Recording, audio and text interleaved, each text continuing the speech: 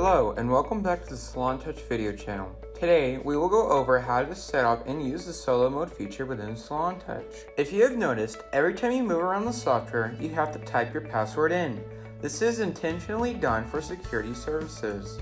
If you do not want to have to do this, you can activate a feature called solo mode, which allows you to access the software's features without having to always type in your password every single time. To begin, we go to Setup, and then Options. We go to the Employee tab on the left-hand side, and you will see an option named Enable Solo User. This will allow the employee that is logged in as the single user to bypass the password screen while keeping their security settings. Checkmark this and click Save. From now on, you will have the feature enabled. To use it, you select the Solo User tab at the top of the screen.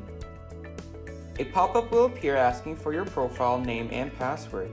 Once you have typed these in, click OK. You will then be able to move around the system without having to put your password in. If you need to exit Solo User, you simply click the Solo User tab and it will automatically take you out of Solo User. This has been a simple overview on how to set up and use the solo mode feature within SalonTouch. Thank you for watching, and don't forget to check out all our other videos at www.salontouchstudio.com.